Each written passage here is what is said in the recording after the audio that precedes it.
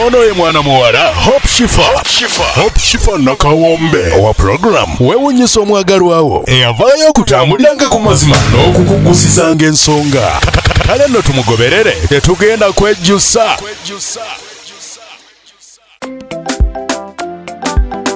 Naye zo surprise ataka tazileta hatataka oninanze hokoza birungi chenda sorry I mean ebirungi rwenda kulukumi kuwate rwenda olobulabo bwakumukomo botona surprise ekisoka wantegere kuva kukagere paka jinkoma joko manono mbanya ona leta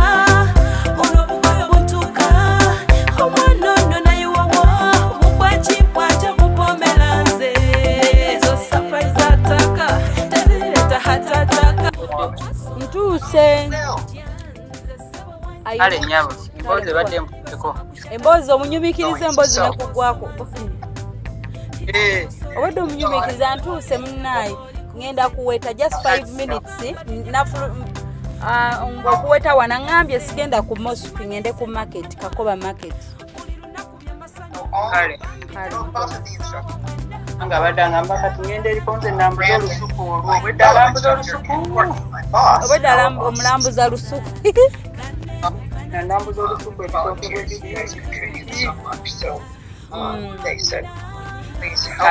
kale katano okay that is the cow. Naye zo surprise ataka tazileta hatataka oninanze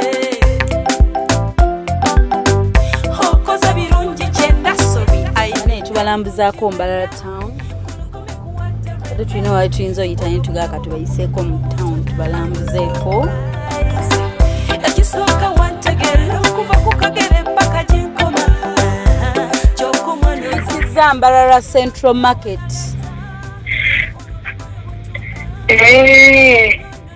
So you're going straight? Yeah, we are going straight Bwendaga. Then ndaba Portville Arcade. Eriko Portville. Awo nawo mwiseo tugividdeko. Tugirese side ne tusigala nga tujja. We are continuing. You have around maybe 6 minutes to reach. Nze ndaga 3. Anyway, mpozinga market temugirinaanidde ddala but tetugirinaanidde ddala kuba nze natadde mu market. Kubanga kati that is the nearest. Then after the market, kati awo masobola baragirira maybe on phone. Kati market yotuseewo. Kale ndabawo ekizimbe TVM Trumpet Voice Church. Trumpet Voice Church kati bereza mu maaso mujja kulaba nga station we munatuuka mujja kalaba kali ku left ate katono ka petrol station kati waliwo aka roundabout katono awo ka petrol station wennyini sigadde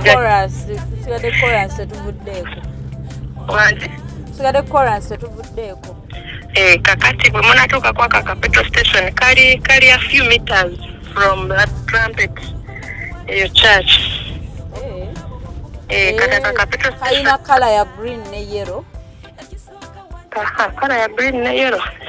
Ndowooza keeko then kati opposite ne petrol station waliwo ka roundabout katono. Mukalabe nkalengera from afar but tulikatuuka. Kati kwaka ka petrol station ndaba nyakaizi what LC something katika petrol station akatini kalabye tekalina linnya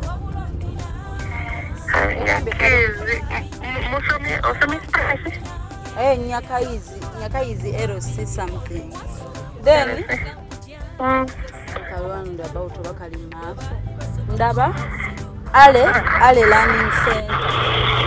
Wanje? Ale Learning Center.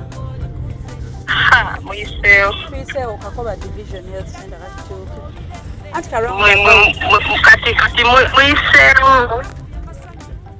muyiseewo in fact kati mukyuke muddemabega, let me come and pick you. Kati mukyuke muddemabega. Tukyuse twakyuse. Kati eri trumpet church.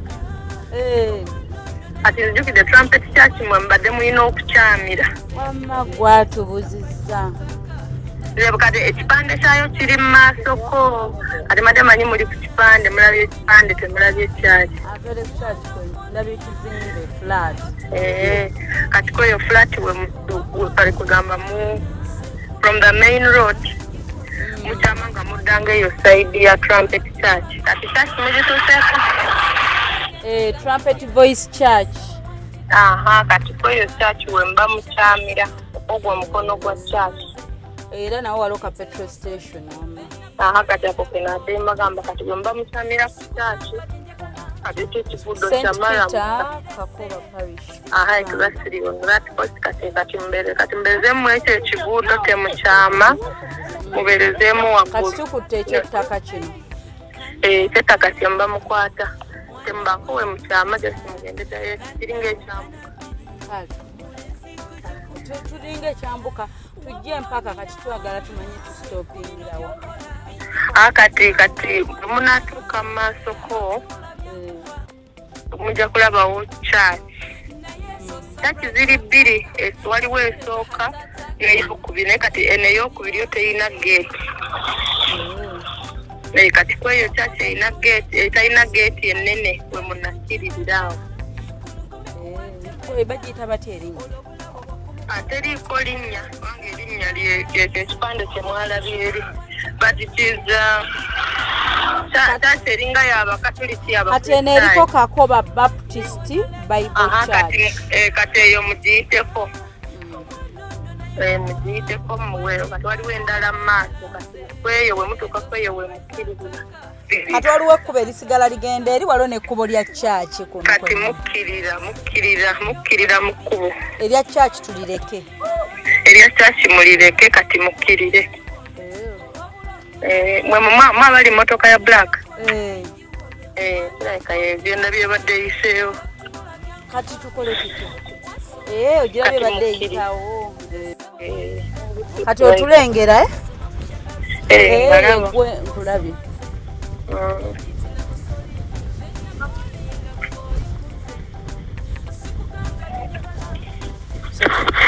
Awo wali emmotoka we tujja. Halo?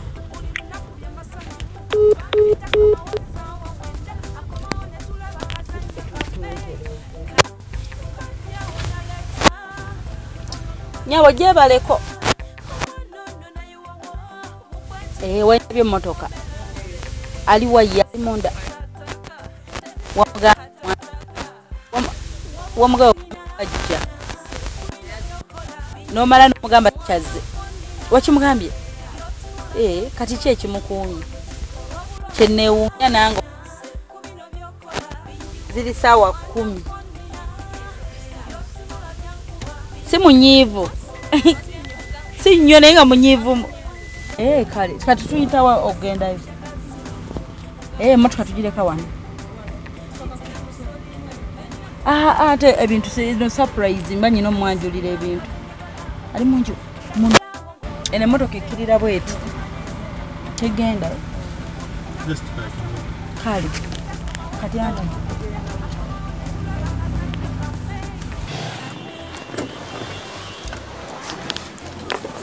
Wait. Omugamba tutuuse. Naye we preferred outside. First word. Sitwa we preferred outside. Lwakuba munda wabaddaako ekifaananyi tekivaayo. Singa ayina engeri gy'abadde ajja kale ne tukolera mu busubi. Lwakuba ndaba walabika okuba enzikiza. Samusanga eriwa. Njagadde obeeka nti tutuuse kubanga budde bwakwogera ku ssimu. Ogera ku ssimu? Anti ndi kutuuka wali. Beerako agenda kuteeba. Owulidde? Nkwetaaga kuse.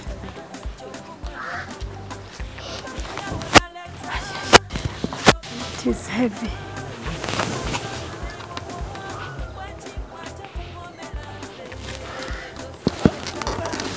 Bye.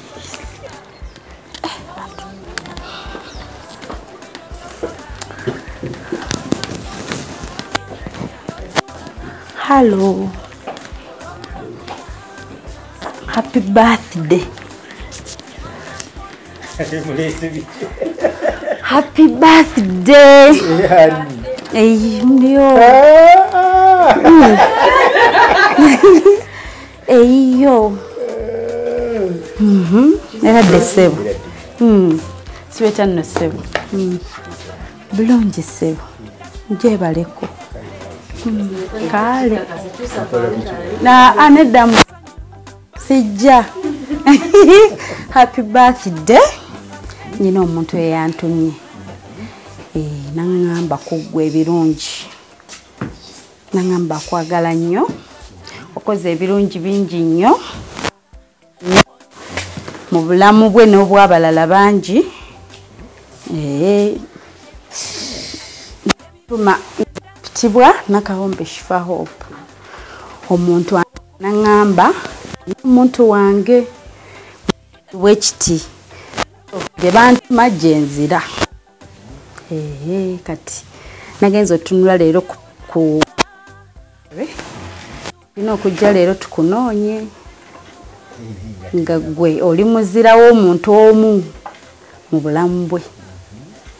Era dde nnyabo. Sweta nno nnyabo. Bulungi nnyabo. Ono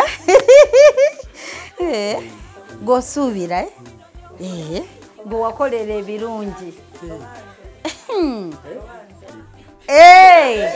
gwamukoledde anti n'omuntu antumye igwe yamukolera ebirungi siima gwani gwosuubira wanje taliyo tolinayo omuntu gwosuubira wanje ate nga sibuze ndi watuufu mwami Freddy sibuze ndi watuufu munange tolinayo goyinza tteeba taliyo bannange ekitegeeza ono omuntu abadde alimba kirabika kirwenkolaki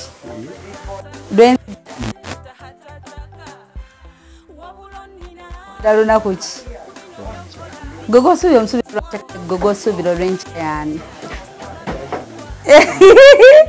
gosuubira olw'enkya munnange kandaba ono halo suubira okusindika surprise suubira lwankya kati n'ateeba waneeno omukadde tukendereza wanje agambye gwateebye bamuyita batya ye gwagambye yateebe maama gwasuubira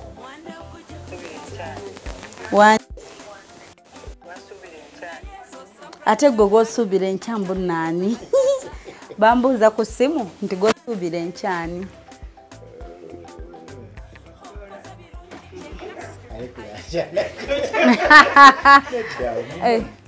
ani wanje Maria halo ani ono gwe njogera naye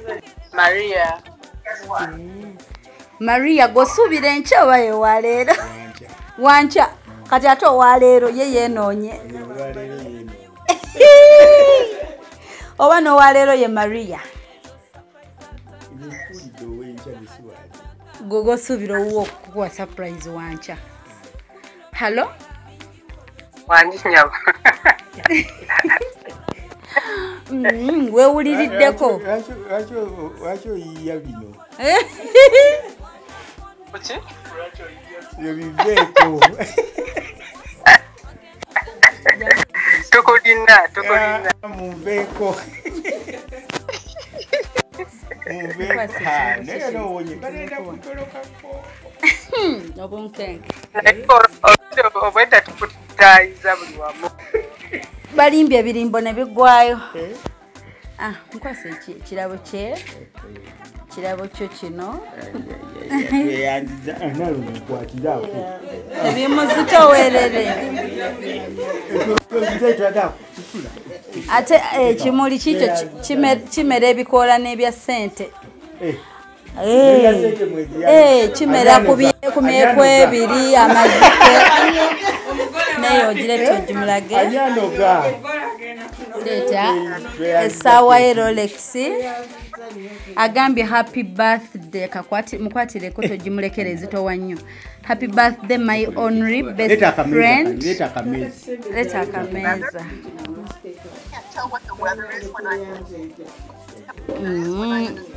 nekyo kirabo kyo tusaba otuwe ku bubaka mukwano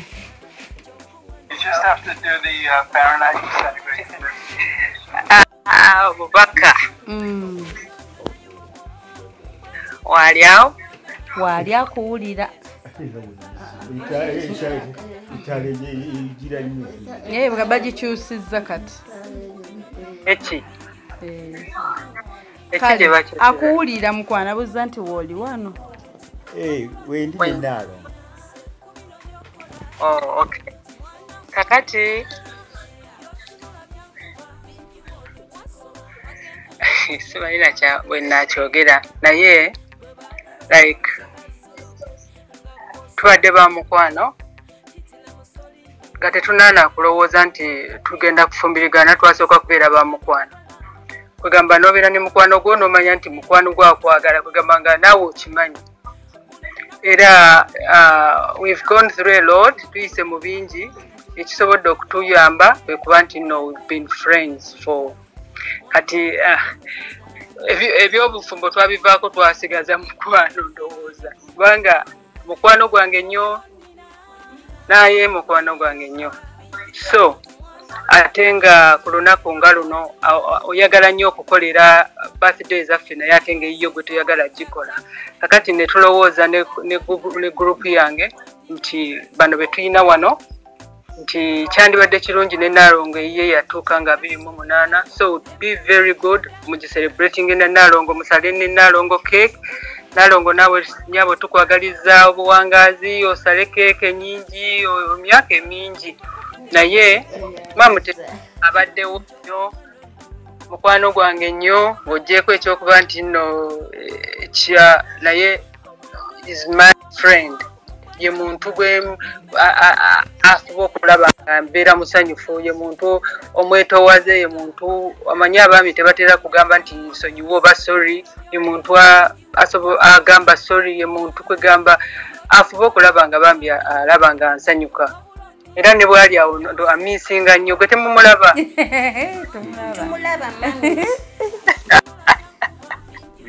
so ne tulowooza nti ekitandibadde kirungi ndabakolera abalala so nange neŋŋamba nti mukwano gwange naye kasanyukeko Nalongo n'abantu abalala naye nebaza Shifa obudde bukukuttemu naye nkwebaza nti otuuse nebaza Sanyu obaddewo nnyo musanze ku kkubo wali ne mbuuza tebakunyigidde ebirimbo tebyakuweddeko ne mugamba eky'omwami wamaze ate n'okisaza mwansigadde ogawa omwami ajja nanga nayogedde ekituufu nti takyaze naye badde nange ntidde kulwaki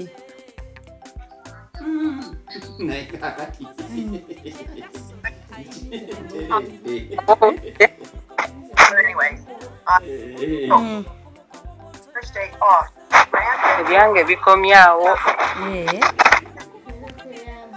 kale naye kaguno kakugambe mwebale nnyo mwebalire ddala obubaka bwonna naddala bwebana baza nnyo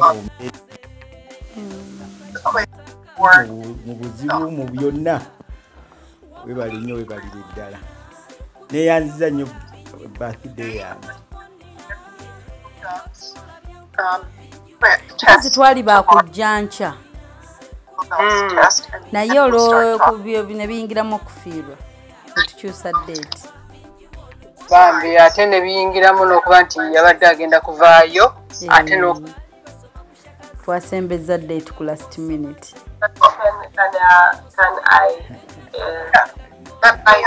ali mu kilaasi oyogerera mu kilaasi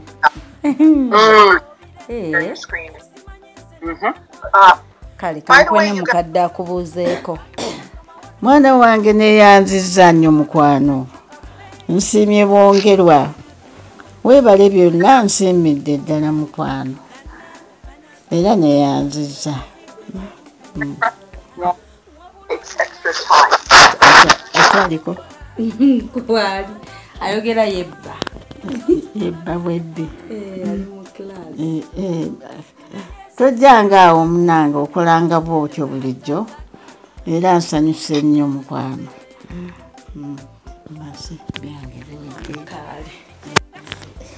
okay kale katukusiibule mukwano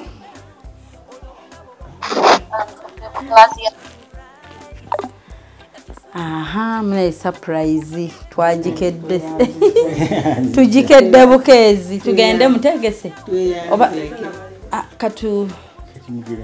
tutuuleko wabweru awo omuliddemu olukwe gwe yamunoonyeza tugende wabweru sema Hopshifa Nakawombe mu program weewuunyisa omwagalwawo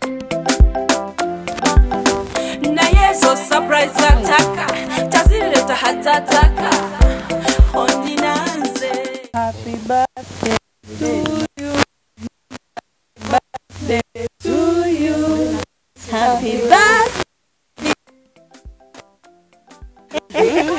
happy birthday to you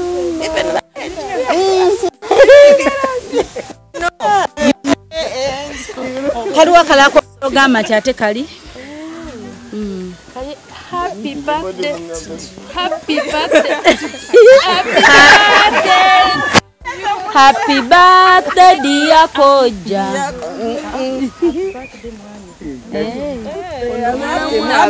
ati buli omu ateekewo kyamuyita 1 2 3 go byogere fena mafu naye munnaye tukwasaganyizayo olw'omukolo mukyala abeera mukyala mukulu anti Maria nnyo nyogo mukiri kisinga yasanya ako mwali yamanya gabeera mangi okay tweyanziza nnyo sebo webale kukkiriza surprise mama thank you Zara the surprise ni wojuru webale kuzaala omusajja omulungi okubiridda wali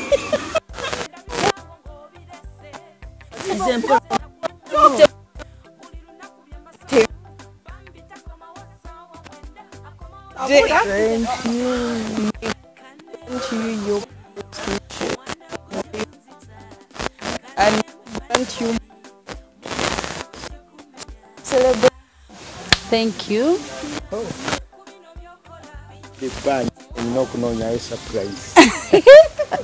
Bakubadde ebbanja Kojja, I am blessed to belong or to be related to you.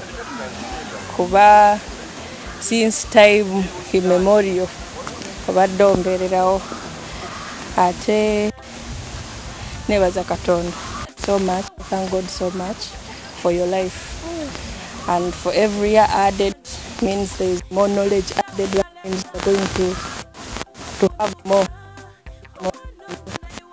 So I wish you a very new year. Thank you. Flow of good health, and above all I wish you happiness in your life. God bless you. Thank you. Amina. Tata, happy birthday to you. For me, first of all, I learned about this day. Is okwagala chechi, kwagala tekukaddiwa. Yes. Because if you look at the age really, ngabakyekolera bino. Kwagala kukyaliyo. Waliwo alina kyayiza olunaku lwa leero. Ayize kye bayita okwagala nti okwagala tekukaddiwa. Kwagala tekukaddiwa. Ogambye up to this age basobola okwekolera. Yeah. Nanze nkize era yebaza kati one day. Daddy, happy birthday to you. Okay, Amina. Program bagiyita weewuunyisa omwagalwawo, surprise your loved one. So it's very good and so much humbling.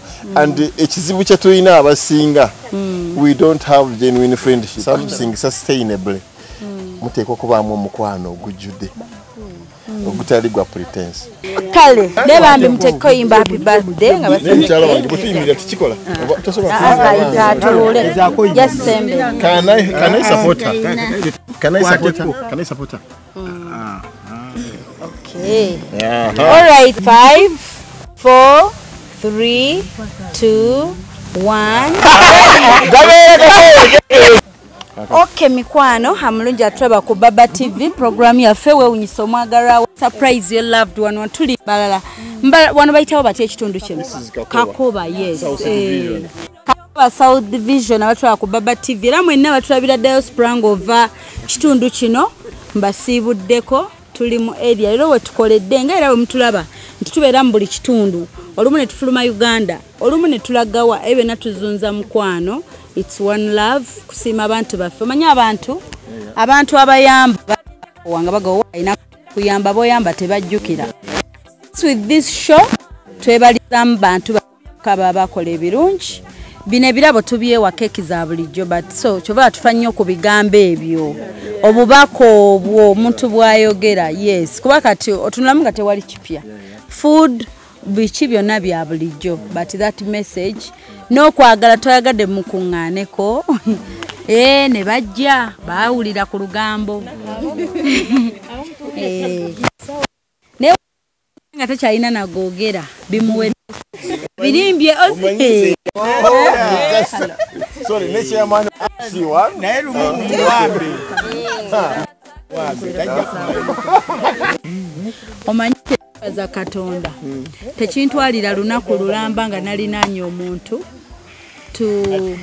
bwe ninaana omuntu kintwalira gatono kubeera nga ganye kinyambyeko okufitinga mu society buli wendaga abato abakadde middle class bonna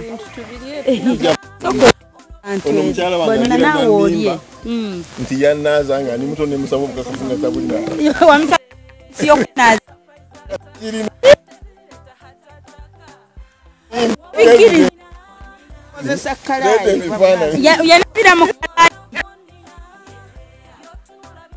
wogo ne pani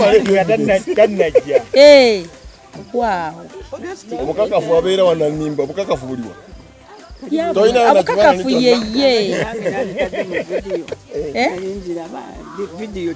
teyaliwo mbuno okwate kale naku zino basinapinga ebibande byaliwo yo olufu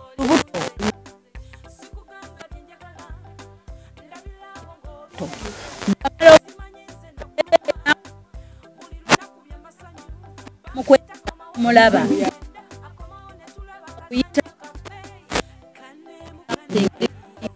ate balina gye bayita genda reveal ngoba muwala oba mulenzi bakolerako emikolo ng'esatu manyirayo eyo ng'akyali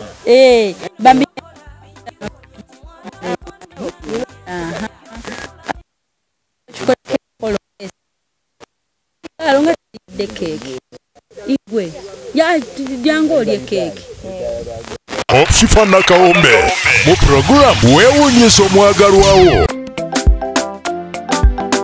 Naye zo surprise ataka tazileta hatataka ondinanze hokoza birungi kyenda sobi aibine birungi rwenda kulukumi kuwate rwenda olobulabo bwakumukomo bwotona busurprise ekiso